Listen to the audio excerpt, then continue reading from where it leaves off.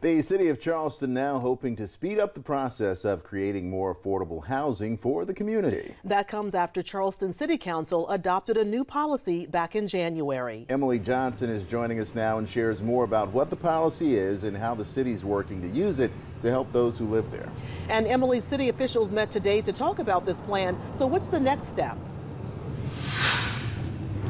Well, and today was the first of many meetings that the Charleston Department of Planning and Preservation and Sustainability plan on having to share with the community and the public how they're planning on addressing affordable housing problems in our growing city.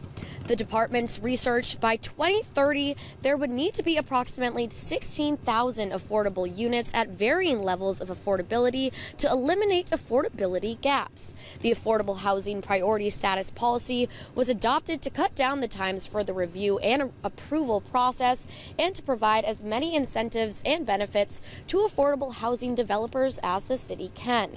A senior partner with the department says funding for affordable housing would obviously help, but higher wages would close the affordability gap.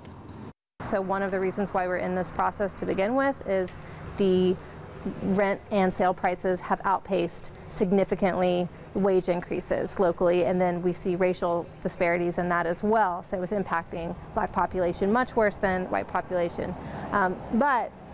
So that's another side to this too. The city and department plans on having many more meetings to address the affordability housing problem and finding solutions that do not sacrifice the beauty of the city. Reporting live in Charleston, Emily Johnson, Live 5 News.